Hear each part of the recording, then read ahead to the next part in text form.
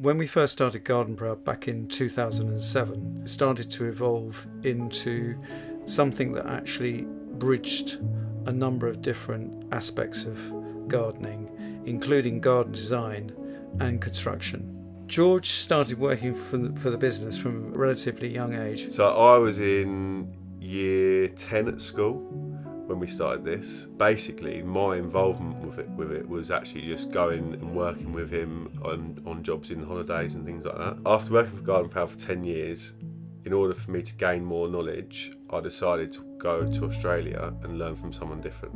One of the drivers behind the decision to travel was actually to learn from other people and other countries about how they use their gardens and actually how they design and construct gardens.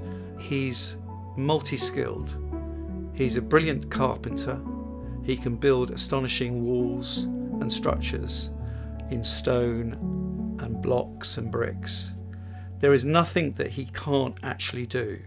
Knowing that we can actually create just about anything gives me the creative freedom to actually design things without any real barriers. One of the great things about having this relationship with Corkers is that when we've actually designed something and we've presented it to the client, we know that we've got a supplier on hand who can actually either deliver the products to allow us to build this garden, or they actually have the resources to actually source things for us.